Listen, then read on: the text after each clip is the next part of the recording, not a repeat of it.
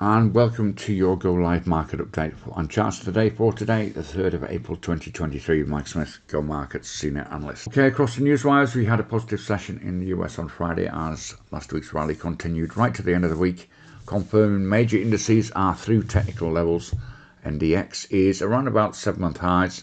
The S&P 500 is comfortably through 4,000 and the 200 EMA. OPEC surprised the market by cutting production, and that's obviously had a significant impact on oil price, which we'll look at in a moment. US futures are mixed in early trading. The Nasdaq's underperforming.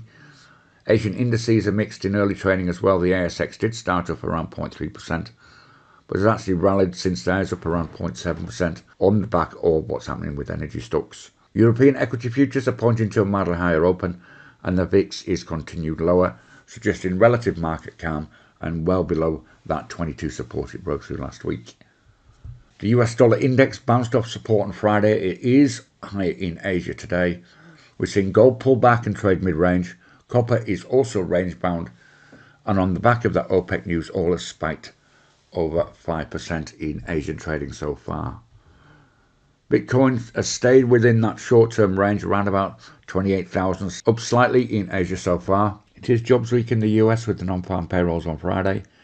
Today we've got global PMI due across the board. Manufacturing data out of Australia and Japan has both risen today. We've got UK, European and US numbers out later. A couple of charts that caught our eye today. On the ASX, we started to cover zero last week, and you see it's breached that key level at 90 that we talked about, and trading towards the highs of the day. We've got a price target now of around about 97 on this, as the buying pressure continues, looking very positive going forward. We're going to look at what's happening in oil. Not surprisingly, there is that massive gap up in excess of 5% on the UKOUSD, the Brent crude contract this morning. This is the key level here at around about 96.85. If it breaches that, it's going to precipitate some more buying pressure. But if we look at the short-term chart, you can see what happened. There's the massive gap, a little bit of initial profit taken, and it'll be interesting to see where this goes to next. One to keep an eye on without a doubt. And of course, all stocks are also beneficiaries of this. Trade safe, and we'll see you again soon. Bye bye for now.